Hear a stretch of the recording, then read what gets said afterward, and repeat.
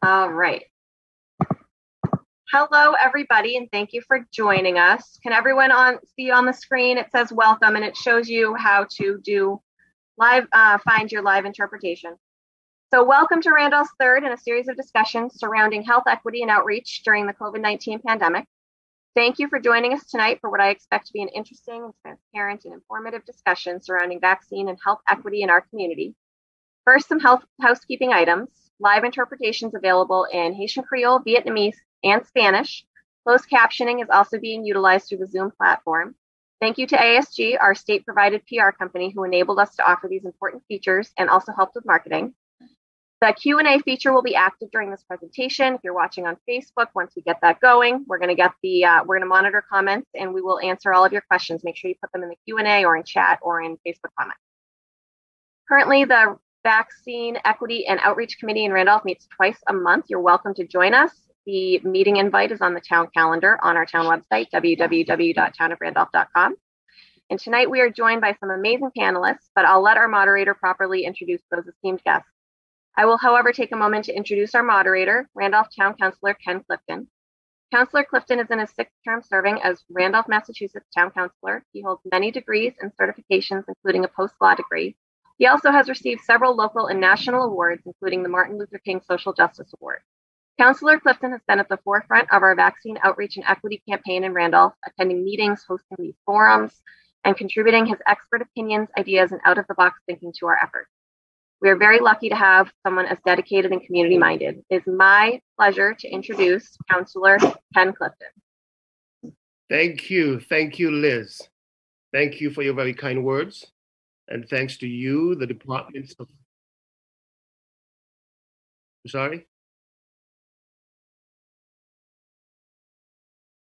Thanks to the departments of health, fire, police, the Medical Reserve Corps, all the volunteers for the amazing work you do to keep us all safe.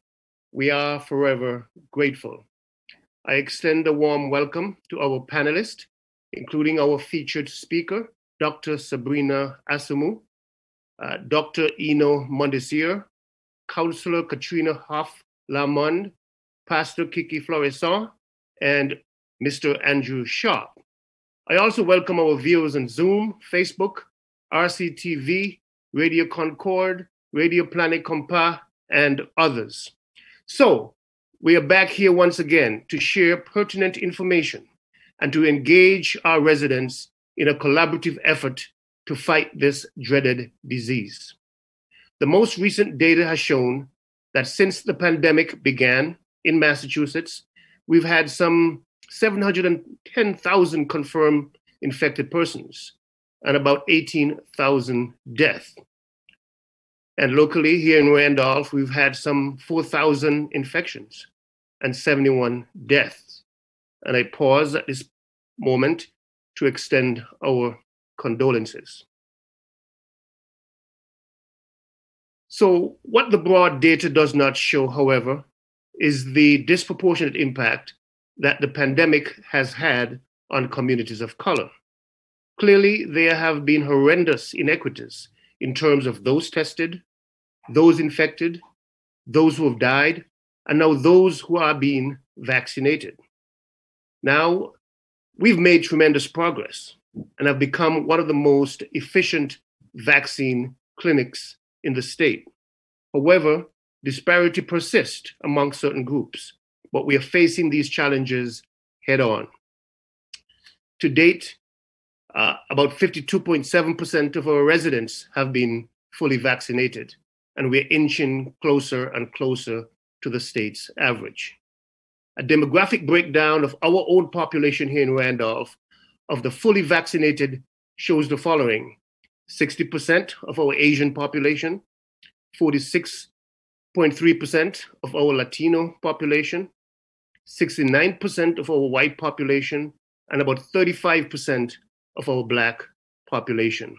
This breakdown is especially crucial, particularly for marketing purposes. So yes, there is some disparity, but working together, we can meet these challenges head on and win the fight against COVID-19. So this evening, we could not have had a better qualified and a more uniquely qualified and suitable panel than we have this evening. As far as the format is concerned, after the presentations by the panelists, the questions we have received during the process would then be addressed. So, our first panelist, Sabrina Asamu, MD, MPH, is our featured speaker. Dr. Asamu is an assistant professor of medicine. Dr. Asamu is an attending physician in the section of infectious diseases at Boston Medical Center. Dr. Asamu obtained her medical degree from the University of Rochester School of Medicine and Dentistry. She then completed a combined internal medicine pediatrics residency at Brown University and an infectious disease fellowship at Harvard University's Beth Israel Deaconess Medical Center. During COVID-19 pandemic, Dr. Asamu has been involved with efforts to increase vaccine confidence, including the Commonwealth of Massachusetts Trust the Facts, Get the Vax campaign. Dr. Asamu. Thank you for having me here tonight, and thank you for this wonderful introduction. I'm really delighted to be here today. And as previously noted, I am an infectious disease physician at Boston Medical Center, Boston University School of Medicine. So first of all, to start off my statement, I'll first start with an overview of where we are right now. So in Massachusetts, we're actually in a better place than where we were. Some of the latest numbers showed us that, yesterday, for instance, there were 93 cases of COVID, which is much lower than what we had at the peak, where we had 4,000 cases in January per day. So we're doing much better. A second number that's helpful to look at is the test positivity rate. We're now less than 1% at the state level, which is all really great. And the reason why we're able to have these numbers at the state level is because of the vaccines. The vaccines have been shown to be safe and effective. But unfortunately, as were mentioned earlier, there's been disparities that have been seen in communities of color, which have been disproportionately impacted by COVID, unfortunately not being vaccinated as higher rates as some of the other groups. And this is why I'm here tonight, because I would like to answer any questions that people may have and try to build confidence in the community so that we can get everybody vaccinated into the other side, so we can all get back to the new normal. One of the reasons why it is even more important today is you may have heard on the news about the variants that are coming out. The latest one that's been all over the news is the Delta variant.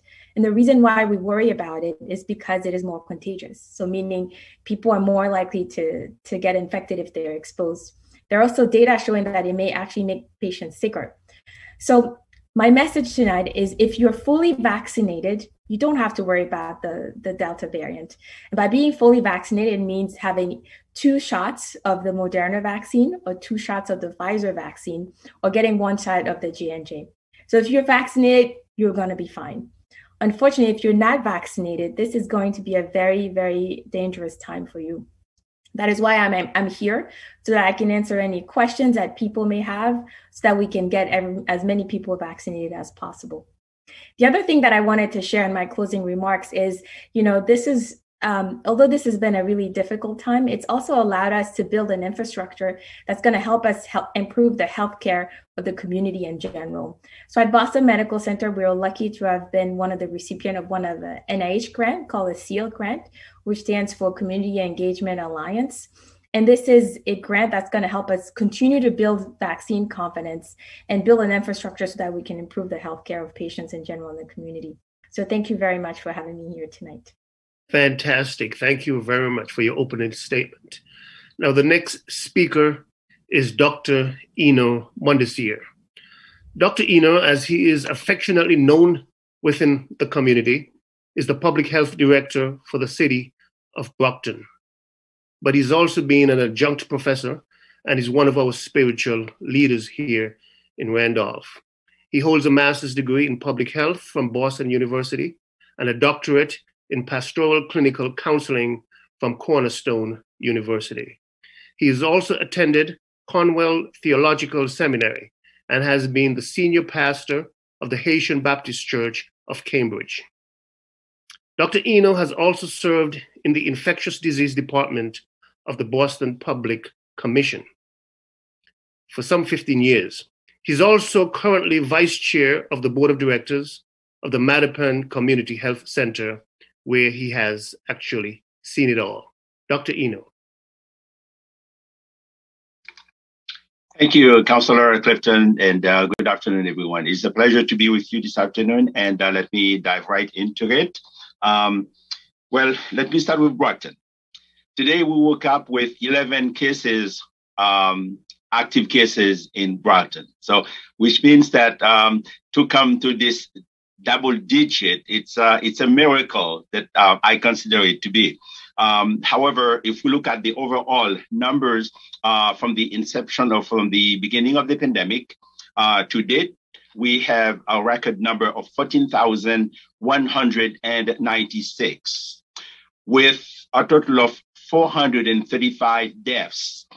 We have gone for over a month with 434 deaths, but over the weekend, we had one last death.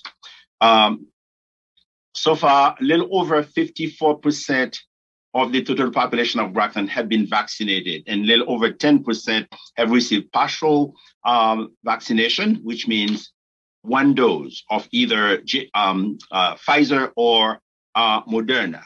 Or perhaps, if we move to fully vaccinated, about 47 or so percent of the population have been fully vaccinated, either with J&J one dose, Pfizer or Moderna 2 doses. I have to say that the pandemic has hit hard. If I look at very briefly the pandemic, because we call it pandemic because it hits wide, far and wide. As I looked at the Johns Hopkins University website this morning, they reported a total number as of 10 a.m. today, 181,920,675 cases. That's worldwide. Deaths, 3,009,122 cases. So which means this pandemic has it really wide. So there is a lot of work to do in order to be able to reverse course. We are at a point where we don't have that many cases, and my friend, Councillor Clifton and Dr. Asumu have already mentioned some of the numbers statewide and in other cities. So vaccines save lives, and they prevent severe illnesses and premature death. But how do they do that? So we need to get vaccinated. Vaccines is the best way to protect ourselves against infections. Now, I know many people have a lot of reservations, a lot of hesitancy, but let me say that in the construction of the vaccines, they do use a specific ingredients in order to make sure that we have the best way to protect ourselves. When they talk about mRNA, for instance, many of us may already know that in order to put out a specific vaccine against a particular pathogen or an organism, sometimes they have to take a dead piece of the pathogen or the organism, in this case, COVID-19. And so to be able to make up the vaccine. But most of the ingredients, as you know, are for very specific purposes. And so as we look at them, we can take the vaccines mainly with assurance that they do more good than if we did not take them at all. And so let me say that vaccines, either Pfizer, Moderna, or J&J, they all help. No one needs to die of COVID-19 because there is help. Let me close with this. I know there may be many people who are listening that may be of faith. one of the 12 disciples of Jesus, and namely Apostle James, when he was reaching out to the Jews who were in exile, but who have been converted to Christianity on the matter of faith, he told them that faith without works is dead. And so, therefore, I would like to say to all of you who may have some faith and thinking that faith alone may get you over to the other side. But let me say, if you're just simply counting on faith, I have to say you're not on the right track with this virus. I'll stop here. Thank you. Thank you so much, Dr. Eno. Our next speaker is Randolph Town Councilor Katrina Huff-Lamon, who is presently serving her third term on the Randolph Town Council. As a social worker by profession, she brings awareness of equity and equality to all she does, both personally and professionally. She fully appreciates the need for social justice and social change. Councilor Huff-Lamon is often on the front line fighting against oppression and seeking opportunities for those in need. She holds a master's degree in social work, and she's also an adjunct professor at Simmons University, Boston University, and Curry College, where she teaches courses on racism and oppression, social policy, urban leadership, and human behavior. At the start of the pandemic, she collaborated with Councillor Clifton, I guess that's me, in organizing the COVID-19 Testing Equity virtual forum, which was conducted in multiple languages. Councillor Huff-Lamon. Thank you for that wonderful introduction.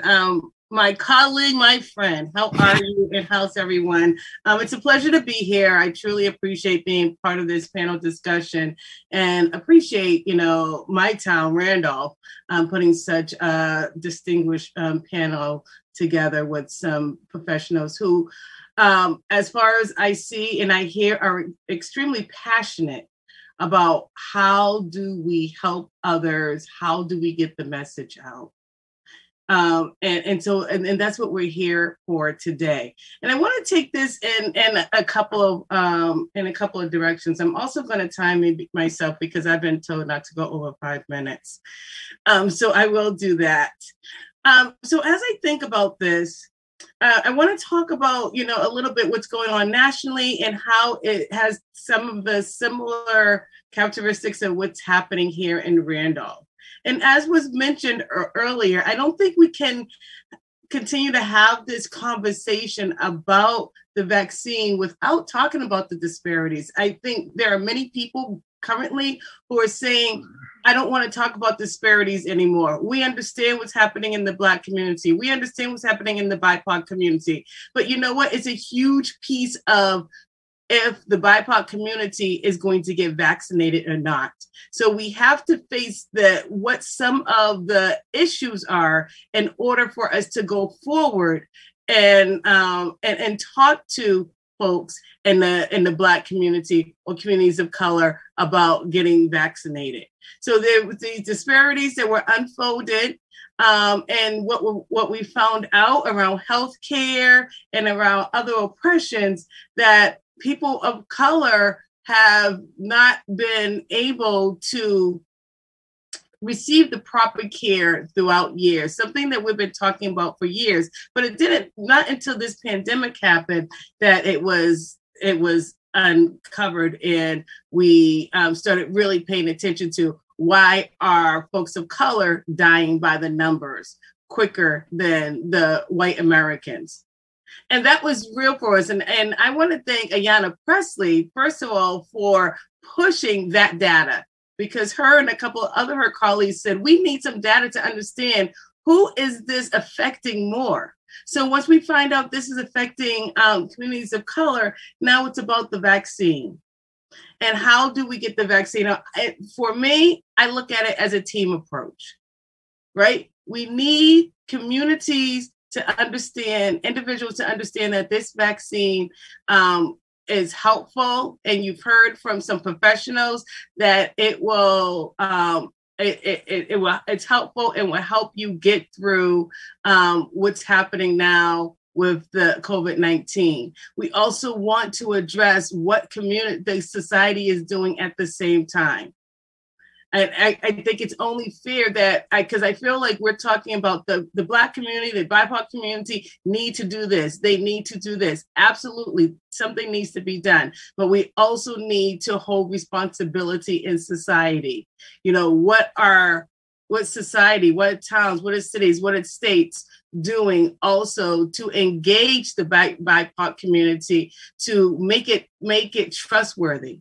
Because first the issue was that it wasn't accessible, right? We had the mass site and we had the local sites. And now it is really accessible, especially here in Randolph. We're really proud of what we have grown here in Randolph, where we have a site that is, my son got his second shot yesterday, which, you know, I took pictures and we celebrated. We had a good time when he got his second shot. But that's because I was able to talk to him and have that conversation with him.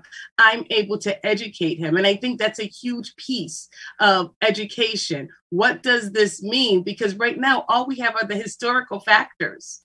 So how do we develop a trust factor for residents and individuals to be comfortable about taking this vaccine? And that's what I mean about a team approach. It's about the residents being educated enough to learn that this is good for you. It's okay. And then on the other hand, it's about how are we providing that information to residents so they feel comfortable enough in taking the vaccine. So we have the accessibility and now we have, you know, this trust factor. And I think that's a huge piece of what's going on. I think there's so many other things happening, but the trust factor is huge. I want to mention, I had to look at something. So the CDC says since June 21st, Black and Hispanic people have received smaller shares of vaccinations compared to their share of cases, compared to their share of total population in most states. What does this mean? That the Black and brown people have suffered or died.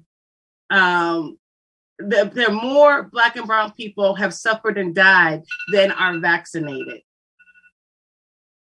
And then when we think about Randolph, which is some of the same happening in Randolph, currently here in Randolph, there are 57.67% of Black people who have suffered and died from COVID, but only 34.5% are fully vaccinated. That's huge. That's huge. So that's what I said. This is a shared effort. And I know we're doing lots of great work here in Randolph, but we have to continue to think outside the box, and we have to continue to build that trust factor. And like this panel, this forum is absolutely, something that's great that's happening to hopefully bring individuals to a level of trusting to take the vaccine. But we have to think about those gaps, those huge gaps, and how are we going to provide this information so people will trust us? Because as you said, it saves lives. And we have seen it, we are hearing it. And the vaccine has had more of a positive effect on the Black community than a negative effect on the Black community. Thank you so much. Thank you. Thank you, Councillor Hofflaman. Our next speaker is Dufour Jean Florissant, known to us in the community as Pastor Kiki. He's a co-founder of Total Health Christian Ministries. As missionary work is a passion of Pastor Kiki, he's traveled to the Dominican Republic, to the Bahamas, and to Haiti, conducting religious seminars for the youth. Pastor Kiki holds an associate's degree in accounting and one master's in divinity and another in practical theology, and is a doctoral candidate. He is a small business owner and a community leader that host radio and television shows on a diversity of topics, including spiritual, social, and economic issues. He's an advocate for TPS, Temporary Protective Status, and other immigration initiatives. He's the founder of True Alliance Center, which provides vaccine advocacy services and serves on several community boards. Pastor Kiki. Thank you so very much, Councillor Clifton. It's an honor for me to be with you and also with all the panelists. I'm so grateful. I also have two words. I am blessed and grateful. Despite the ravaging effect of COVID-19, and I'm still standing. I think it's by God's grace that I'll be able to do that. And I'm just so grateful for my former boss, Dr. Mondesir, regarding HAU. I also chair the Haitian Americans United Incorporated, that's Dr. Mondesir, just as the first president for the past 20 years. So now I have the baton of leading that organization as well as the True Alliance Center. My work is very involved, wear many hats. So throughout the pandemic, continuously right now, never had a chance. I heard about confinements, but I never been confined at all because I was extremely just working in terms of assisting my community through unemployment struggle, food insecurity, housing insecurity, and also COVID-19 education throughout the Haitian radio and TV, and also meeting with several groups in order to find other resources. We collaborate with different organizations, HAU, IFC, and also Haitian Women Association, Everett Haitian Community Center. So we form a coalition basically to find ways, meaningful ways to allow our community to have access to resources. And I also want to take the Equity Now and Beyond with other organizations that want to focus on equity, access now and beyond. So I said before in one of the video that I did, it is a miracle when it comes to the vaccine, because I've seen firsthand just the plight of my Haitian community that has been hardly hit by COVID-19. I lost my stepmom through COVID-19. I presided over many funerals at the funeral homes because we couldn't get them to churches. So I understood just at the early age, so how critical this virus is, how deadly this virus is, but more importantly, also knowing that the high hesitancy that has been taking place within my community and misinformation being spread all over. So the best way is for me just to get involved with different communities group and then to be able to share the adequate information, but more importantly, to see how we can attack that disproportionate resources that you both mentioned earlier regarding the health disparities, because I deal with a lot of undocumented families that have access, that have no access to health insurance. And also they are afraid of accessing, even though that has a TPS, are afraid to access any public assistance for fear of public charge and for fear of being deported. So we just got to find meaningful ways just to be able to connect them with the right resources, but as well also providing the right education throughout. We know our culture, we know definitely how they gather their information.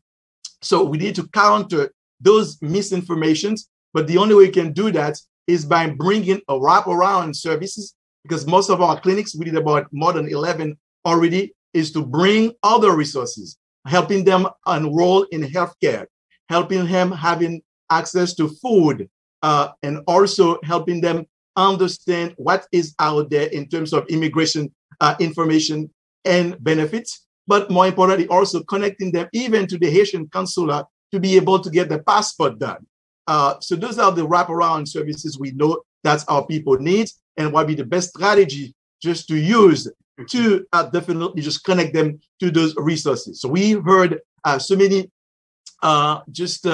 misinformation in terms of opinions being spread out there. The vaccine is there to eliminate Black people.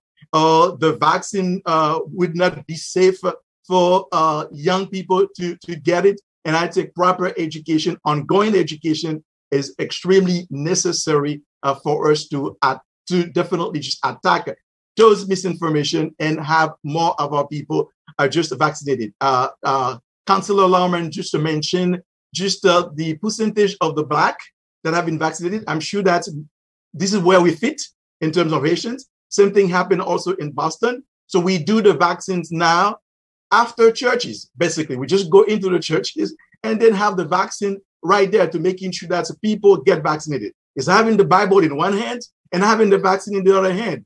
And that's the best way, basically, just to get our people to get vaccinated. I'm so glad just to be part of it. Just my work will continue, but with your help, with the collaborative effort of all of you, the Caribbeans coming together, the medical experts and the elected officials. And I think that's the key right now moving forward to get at least the 80 or 90% of our people vaccinated.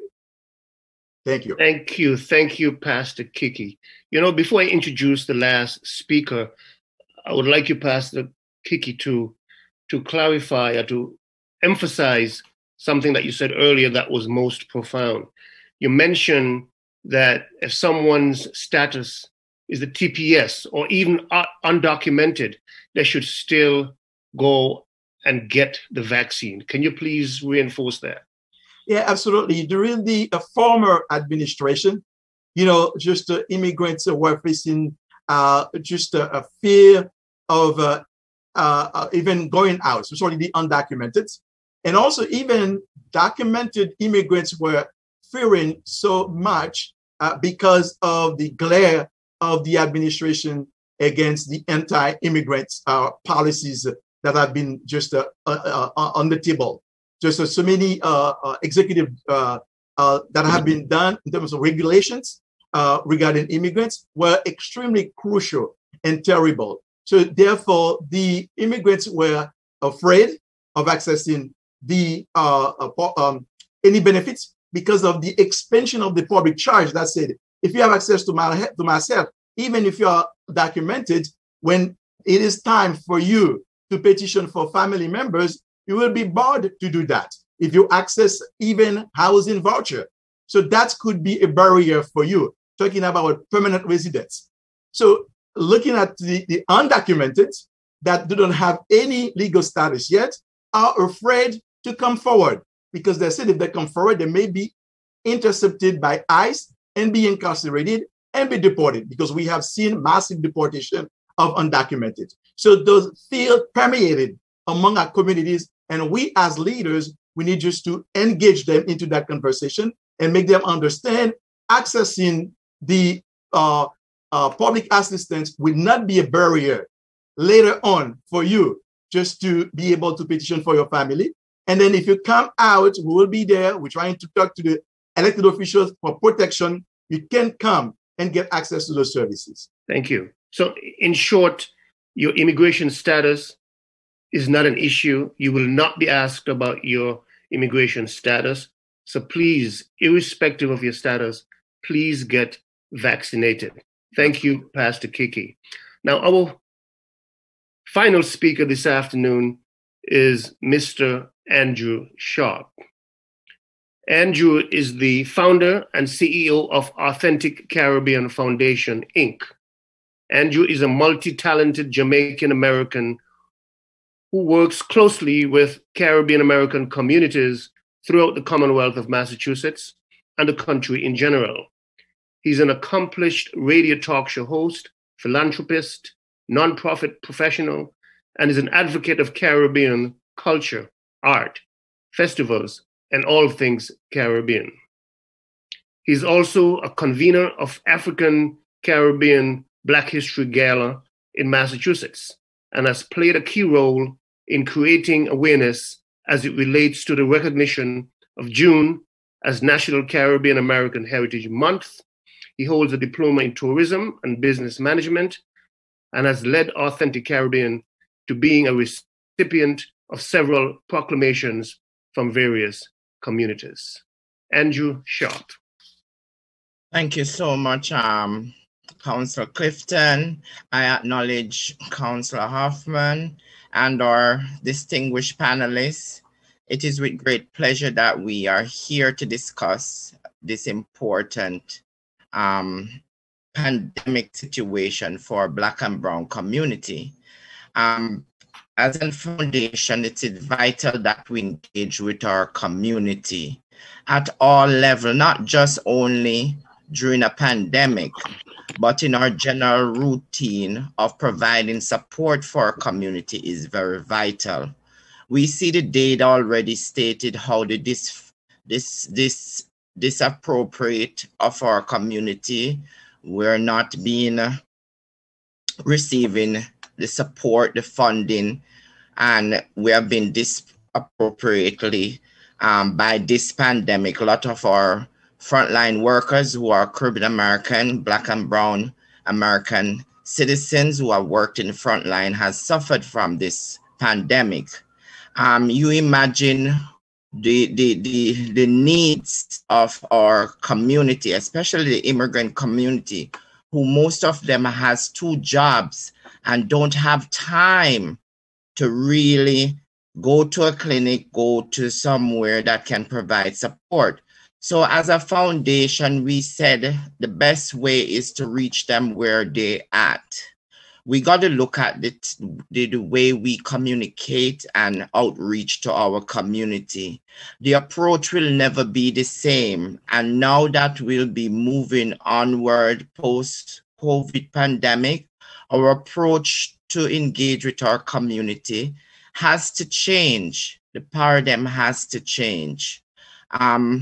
Once again, we heard from Montecero, we heard from Catherine, the important key of education. This forum is discussing trusted voices. They look up to us, they hear from us while we're there engaging with them at the supermarket, at their appointment, doctor's clinic, at their hair salon. These are the places that they go and get services. So we got to reach them there. And it's so vital that we find out what is happening. What's the reason behind persons not taking the vaccine? Well, we spoke about education. Disseminating proper information to our community is very, very vital because we have been stigmatized. We have been used as guinea pigs. So we have that fear to be, okay, this doesn't belong to us because we're going to be used again as one of those persons who years ago, we know what had happened years ago. So we got to really reduce the trust factor, providing that kind of support. Same, the persons, for instance, Haitian speaking to Haitian, Spanish speaking to Spanish, a Caribbean person speaking to a Caribbean person, so they can really feel at that level of trust, at that level of, you know what, this person who I'm speaking to, they have my back. They're looking out for me.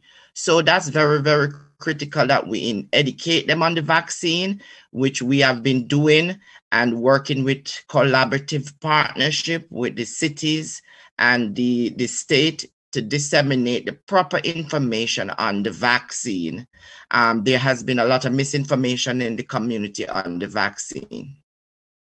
In addition to that, going just only for vaccine alone will not do it. We got to look at the whole broad picture of their housing, their assistance in food. One of the key community that we focus on is persons with disability. How do they have access to get the vaccine? How do we, reach them in that instance? I must say kudos to Randolph on your approach and kudos to the city of Brockton on their approach on the mobile vaccine.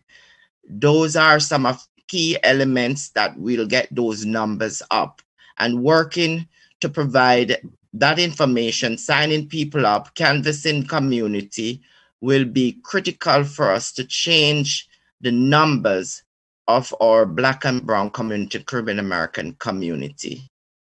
I want to say thanks to be a part of this great distinguished panelists, and we know that the work will continue. It's not just only the pandemic, but we want to ensure that we provide consistently, like Pastor Kiki, for your community, you're doing the same as us, to provide that support, immigration, rental assistance, housing, jobs.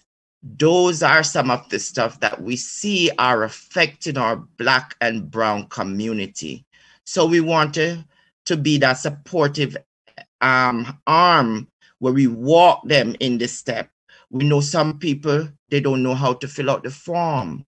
As immigrants, we come here, we don't know the system well. So organizations like myself and many others who are on this panel will be that brother's keeper, guiding our community to provide that kind of support. And then now, when they see that, they're more receptive to say, okay, this vaccine is for my community. Let's take it. And also we need to remind them, especially in the Caribbean community, it's not the first time we're used to vaccine. When we were baby, we did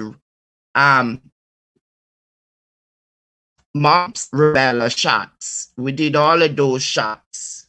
We did immunization promotion in Jamaica. I remember I had to take those shots, measles and mumps and rubella shots. So they are familiar with vaccine, but it's to break down the information, provide clarity, and to just be that trusted voice to the community will increase the numbers and will eliminate that stigma and that fear from our community. I thank you. Fantastic. Thank you for your very instructive presentation. Now, we've got a barrage of questions, which is a good thing. And so I'm going to be asking our panelists to please be concise in their responses. So let's rock and roll. Let's start with a fundamental question to Dr. Asamoah. How safe are the COVID-19 vaccines, and how can you convince residents that taking the vaccine is in their best interest? Yeah, thank you for this great question. So the reason why we know that these vaccines are safe is that number one, we followed all the usual steps that we usually do to determine if vaccines are safe or ineffective. So we have different phases, and what we do is we do these randomized studies where a group of people receive the vaccines and others don't, and then we look to see whether or not the vaccines worked. So we started with thousands of people within the different trials, and then after that, when we found out that they were safe and effective, so far we've had millions of people in the U.S. who have received these vaccines, and from all these data, we know that the vaccine is safe. There've been, side effects that have been recommended that have been reported. Like, for instance, when I got my vaccine, I had for just a couple of days, I had some arm soreness. I felt tired, but those were actually fine because those, and especially feeling tired and a little bit of a fever, those were just ways that my body was making those antibodies that were going to protect me. So the reason why we know that these vaccines are safe, it's because we've given it to a lot of people. And at this point, millions of people have received it in the US and even more around the world. And people have done well. So that's the first thing. And what was the second part? Sorry, of the question. So they're safe and. How can you convince residents that taking the vaccine is in their best interest? Okay, so the way that I convince, the way that I can convince you is, I'm not just telling you to take the vaccine because I think you should. I actually took it. I was one of the first people in line who got vaccinated in December. and I'm fine. I've been doing great. I've been recommended to all my family members, and I was so happy when my husband got vaccinated. And I can tell you that I can't wait until we have the data for children so that I can vaccinate my 2 children. So I'm not just recommending it, but I'm actually walking the walk, and I've actually gotten vaccinated. And I've been doing fine. And the reason why I got vaccinated is not only to protect myself, but to also protect, everyone around us, and to protect our communities. Because as we're seeing, as I mentioned before, those variants are coming out, and the more people we have who are not vaccinated, that gives an opportunity for the vaccine to mutate and become stronger. I'm sorry, the virus to become stronger. So we want to be able to protect as many people so that we can get back to our normal life. So that is why I think that that's all the arguments I would like to use.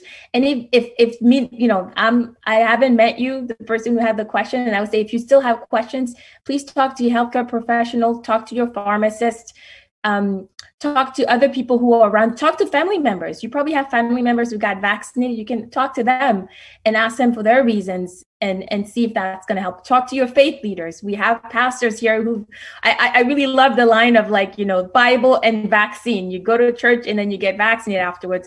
I really, really love how we're bringing the vaccines to the community and finding ways to reach people where they are. So thank you for this question. Thank you for your response. Dr. Eno, anything that you wish to add? I think Dr. Asumu answered quite eloquently, but I would add one last piece.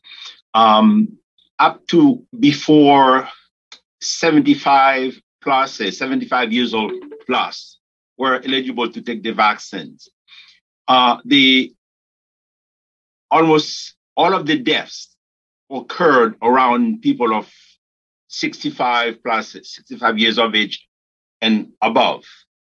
Now, once they became available, most of those of them who committed to taking the vaccine have not been infected anymore. And 2, they're not dying. The deaths that we're observing up till the point where people below 65 were eligible. Those are people who are still, this is the population demographic where people are still dying.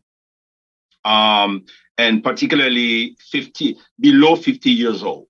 And because I think you find more resistance among that group of individuals. And so therefore, if we look at the upper end of the age bracket, those people are no longer dying because they have been vaccinated. And so therefore, anybody who needs to increase their chance of not being infected, I offer the vaccine. Please take it. Okay. Thank you. A question specifically for Councillor Hoff-Lamont. Will educated teens and youth about the vaccine help with vaccine rates of new immigrants because they bring that message back to their parents/grandparents? Absolutely, absolutely. And some of you may know that I am a founder of the Randolph Youth Council here in Randolph, and we had a very intense conversation about it because I actually, as much as I believe in it, I didn't want any of the youth to feel as if I was pushing them in one direction or another. Especially because I didn't want their parents to come after me. So I was very careful about how to share that information. And however, what I realized and having that conversation with the youth, and not only and my son's friends as well, is that when you provide correct information, accurate information, and you're not staging fear, FEAR, then people they're more likely to want to be part of the solution because we see it as the solution. And so once we have a couple of youth who have been successful in going through the process, then we have, and they tell a friend, and then they tell a friend, and then now you have a generation, a whole generation of youth who are taking, who will be open to taking the vaccine. And it doesn't just stop with the youth though, because we're talking about adults, we're talking about youth. I know our town managers told a very interesting story. In Randolph, we have a Haitian daycare. And again, we have been putting efforts forward to be mobile with the vaccine.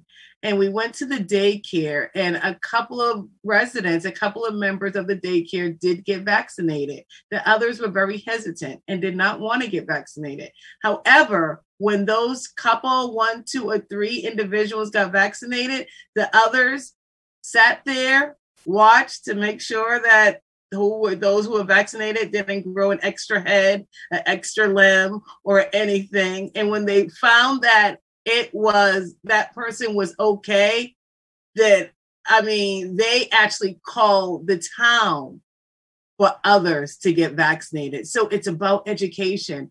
I think many of us have mentioned that if you're able to provide accurate information, people seem to be more interested in the solution and not just thinking about that small percentage that we hear on the news.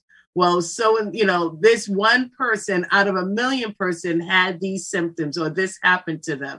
We have to really inform people of the majority, what is happening with the majority of the population when it comes to youth and adults, and how this vaccine is saving lives. Thank you. Andrew, did you have your hands up? Yes, I wanted to reinforce the importance of why this vaccine is good. We have data and we have supportive evidence. The first person who took the vaccine was of Caribbean American heritage, that Jamaican nurse that took it. She's still alive. She's kicking and doing well. So the vaccine worked. In addition, look at the numbers. If we look last year and remember last year when we were all locked down and the numbers were spiking, now we have the vaccine. We've seen that the numbers have been reducing. The death numbers are going down.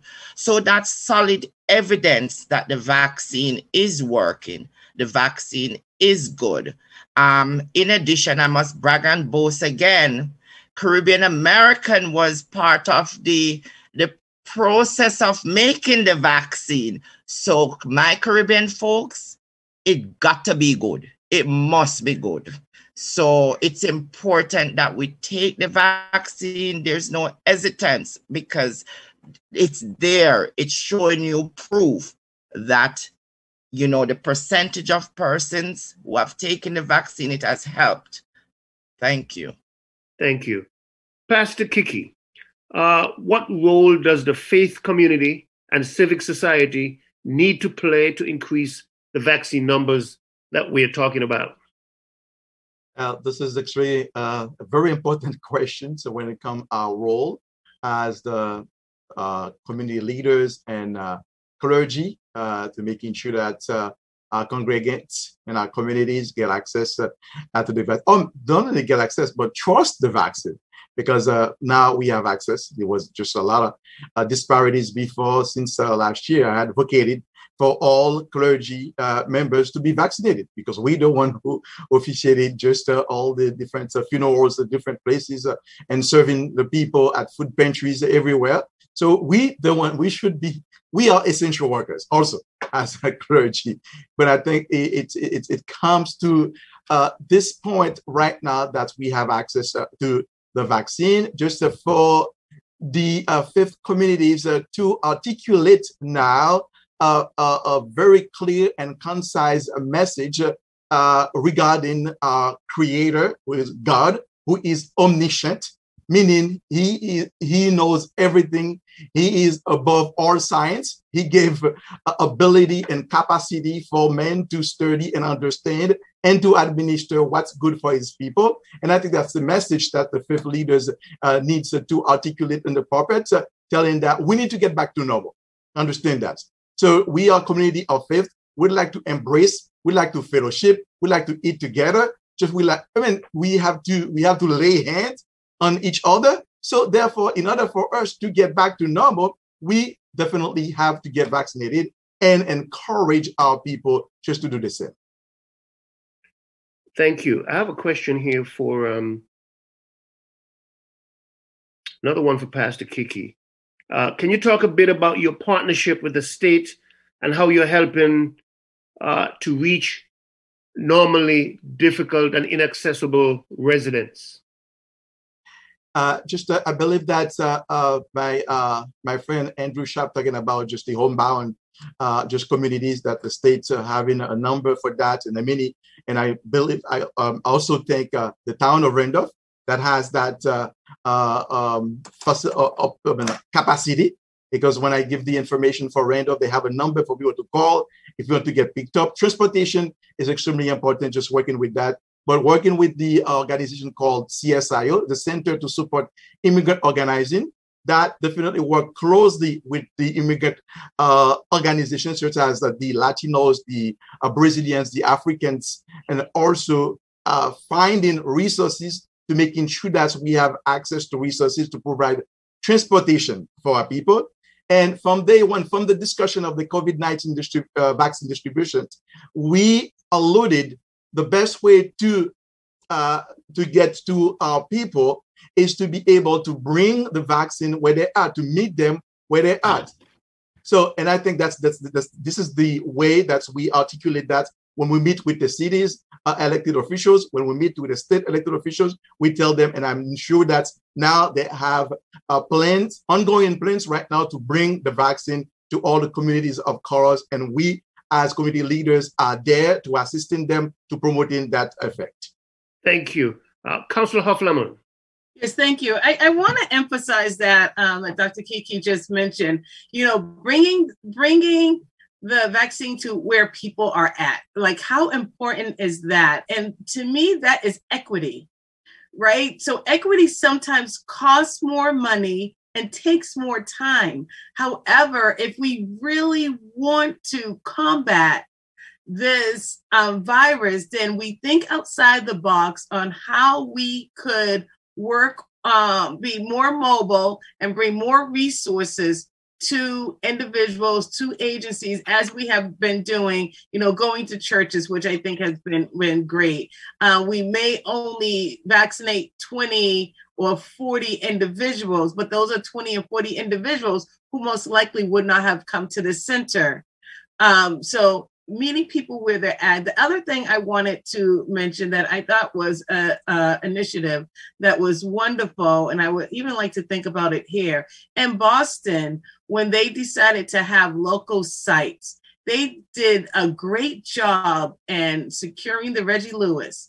And at the Reggie Lewis, they had the doctors were folks of color, the nurses were folks of color, the custodians were people of color, those who were opening the doors, closing the doors, writing down the information. That's how you build trust.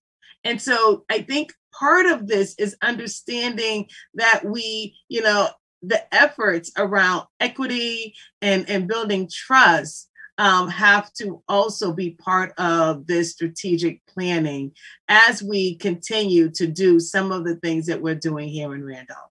Thank you. Thank you. So from what I'm gathering, so Randolph has been very creative in terms of its outreach activities, going to the supermarkets, the homebound program, going pretty much to the churches, wherever the folks might be. So access has been improved, but yet the numbers are not improving comparatively vis-a-vis access. So is it a question of access, or is it a question of hesitancy, or is it both? Who would like to take that question? Oh, okay. I don't want to take it from anyone, but I have my opinion. Well, let me jump in quickly, and then I'll leave the time for the rest of the individual.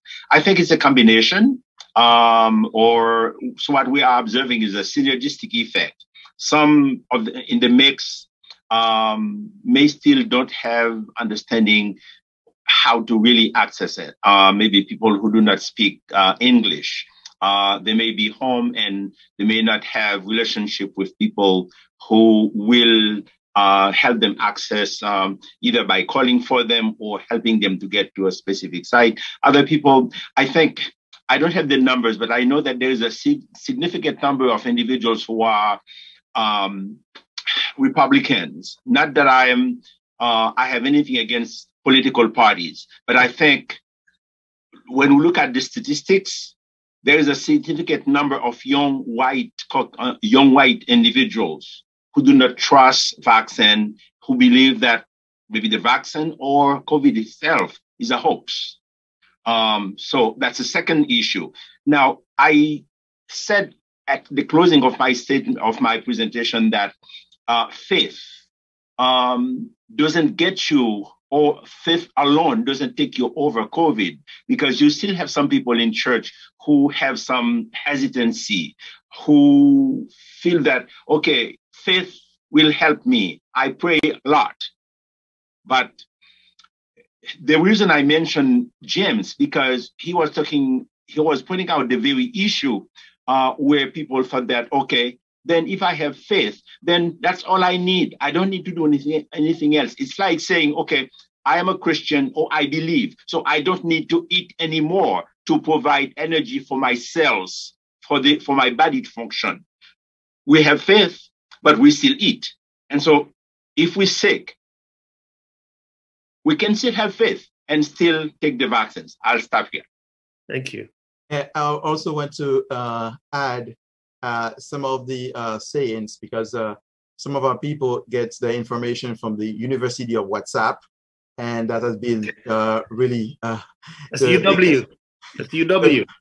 The biggest instructor.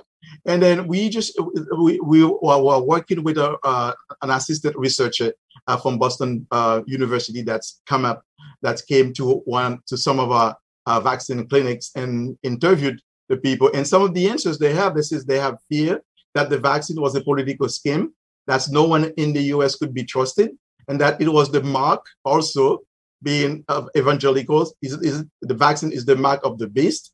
Very pervasive mistrust in the purpose of the vaccine. And then just as University of WhatsApp stating that J&J had killed thousands of people, which is not true. These are misinformation. So historical background also on this, not surprising, warranted, that's what we can say. But we need to find a way to address that to those people. There's a really misinformation that has been permeated throughout immigrant communities. So we're trying to definitely let the undocumented to come and get vaccinated and tell them they need no health insurance. They need no immigration status just to come the vaccine. It's this information we have to continue to making sure that we have our numbers increase. Thank you. Dr. Asamoah, there's been some confusion. Does the vaccine stop transmission of the virus? Please clarify. Yeah, so what the vaccine does is that, so when someone is vaccinated, the reason why we want people to get vaccinated is that when you're vaccinated, if you're exposed to the virus, you're less likely to become sick from it or transmit it to someone. So if you take like the mRNA vaccines, for example, when they did the studies, like either the Moderna or the Pfizer, they were about 95% effective. So meaning if you get exposed to the virus, you're less likely to get sick. So now when you're vaccinated, you may have heard of, people still getting vaccinated and still getting infected. So some people are thinking, oh, well, if I'm going to get infected, then why should I get vaccinated at all? But the deal is that when you actually look at the cases, the number of people who still get infected despite getting vaccinated is really, really small. It's like less than 1%. It's really, really small numbers. And the other thing is when you get vaccinated, even if you get infected, you're less likely, as it was mentioned before, getting sick from the virus, needing to be hospitalized, needing to be in the intensive care unit, or even dying. So, and then another thing is when you're vaccinated, even if you were to get the infection, you'll have mild symptoms. if you were someone who, if you were not vaccinated, you may have gotten really sick and even needed to go to the hospital. COVID may just turn into like, having a cold, having cold symptoms and not being able to transmit to other people. So the vaccine is really good at protecting you from getting sick and also protecting you from transmitting the virus to anybody else. So it does protect you. Follow-up question. As the summer is upon us and COVID protocols are being relaxed, there are concerns about the new COVID-19 Delta variant, which is spreading rapidly around the country. How concerned should we be, and what actions should we take? This is a great question. I love this question. So, as I mentioned before, if you're vaccinated, so meaning you've had your 2 Moderna shots or your 2 Pfizer shot, it's really key that you get the 2 shots, because the studies are showing us that if you get 1, it's not good enough. You need to get your 2 shots. Or if you get 1 of your J&J vaccines, and that means you're fully vaccinated, I would not worry about the Delta variant that people keep talking about. You're vaccinated, you're going to be fine. However, if you are not vaccinated, that's when you should actually be really nervous and scared of the Delta variant, because as I mentioned before, it's more contagious. You're more likely to get it if you're infected, if you're exposed. The data are showing us that it could make you sicker, so you'd be more likely to need to go to the hospital or causing you to die from COVID. So the message is, if you're fully vaccinated, you don't really have to worry about the Delta variant. But if you're not, it's actually increasing your chances of getting COVID or dying from COVID. And that is why it is so critical. That's why I'm here tonight, because there's all this stuff going on around in the news.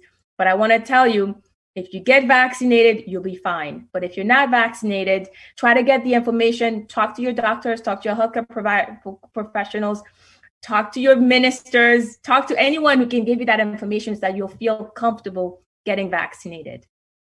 Thank you. Councillor Hoffleman. Now, only 35% of the Black population in Randolph is presently fully vaccinated. Mm-hmm.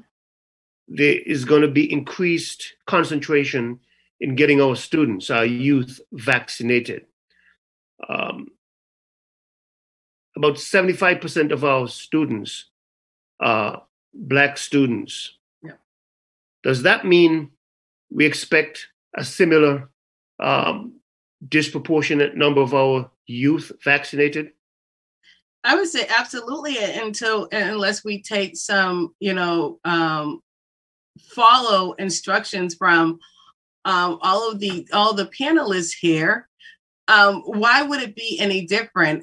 Nationally the threat is pretty common. That's what's happening in Randolph. So as you mentioned, we have about 70% of our residents that are vaccinated. 30% of those, that 70 are Black folks that are vaccinated, that are fully vaccinated. Those who have maybe the 1 shot, 1 dose, it might get closer to 40%, but that's still a huge gap. And so the information that is being presented to our youth are the same individuals who are hesitant about getting their own getting vaccinated. So what can we do about it? So, part of that is, how do we give out accurate information? Some of what we're doing, I told you, I really love what Boston did. How do we be proactive? How do we get into these homes, continue getting into the churches? I mean, we're canvassing, we are doing many things, but I think we have to up it. We have to push it a little bit more. Maybe having more people in the community. But we definitely have to understand what the problem is, understand the mistrust, why the mistrust is there, and how do we combat that mistrust. Andrew, real quickly, we're running out of time. Andrew. Sorry. One of the key elements to this is proper nutrition and proper hygiene. We must consistently stress that amongst our community. Black and brown community has been affected not just only by COVID, diabetes, stroke, all of these health factors. So we gotta ensure that we are informing our community on the importance of proper nutrition, supporting local farmers market to get local products that will help the body, washing hands, going back to the basics, so that we don't fear that if there's another virus or something, we are prepared. Also, preparation is the key. Pandemic is a disaster. How are we in terms of our household prepare for a disaster? Do we have our first aid kit? What do we do in terms of a pandemic? Those are critical things that we got to educate our community on and ensure that they have these proper information. They're ready for another pandemic to happen. Thank you. A public notice. We have weekly outreach clinics as well as our regularly scheduled ones at RICC, and we're adding the buses in July for regular pop-up clinics at community events, kind of like the artisan market. Okay, we've only got a couple of minutes, and I want to give each member of the panel to take a few seconds and make any last second comment that you wish to. I'll start with Andrew. Thank you very much. It was a pleasure being a part of this discussion to inform and educate our community. I just want to say to everyone who is on Facebook and who is whatever medium we're being streamed on, it is important that we take the vaccine. Let us not wait until the door is shut and then we're left out. As what Shirley Chisholm says, let's have a seat at the table. If we don't have a seat, we bring our folding chair. Thank you. Thank you. Pastor Kiki, 30 seconds.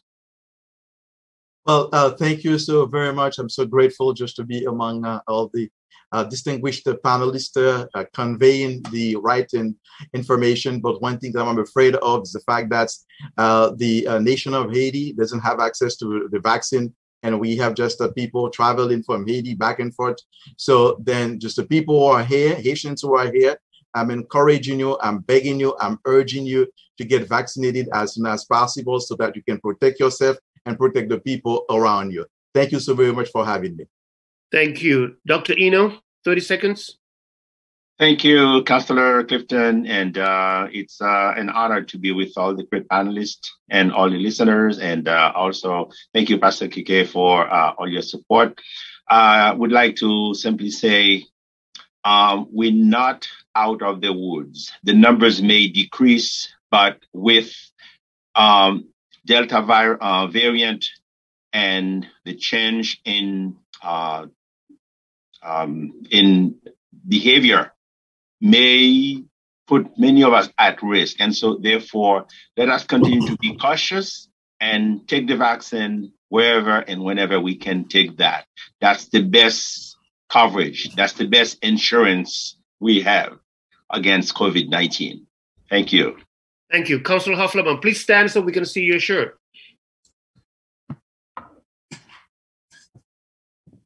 This is thank you to one of our town activists, Jahaira Lopez, who made these shirts for us. It says, Randolph, let's get vaxxed. And that's all I really want to say. As was mentioned, we're not out of the woods. I actually spoke to someone in the health department today, and it was mentioned that Black families are the only individuals or the only families that are coming in to get tested and they're positive. So we're not out of the woods, and we'll still have a large portion of positive individuals with COVID. Thank you so much. Thank you. Our distinguished featured speaker, Dr. Asamu. Yeah, thank you so much for having me here tonight. It was really a delight to be here. It's been a long year. We've really suffered The reason why I'm here tonight is because I've seen so many and treated so many patients who look like me who were dying. And I think it's really important for me to be out here to be able to answer questions and to really try to build confidence with these vaccines. They're like our way to get to the new normal. So I urge you tonight, if you still have questions, please talk to your healthcare professionals, talk to your faith leaders so that you can get your answers and so that you can get vaccinated and be safe and protect yourself and protect your family. And most of all, protect the whole community. Thank you. Thank you to all of our distinguished panelists. Thank you to our viewers and to RCTV and others. I hope this forum has been informative and instructive. Personally, I want to thank Liz LaRosie for her close and collaborative work and support. Thank you and good night.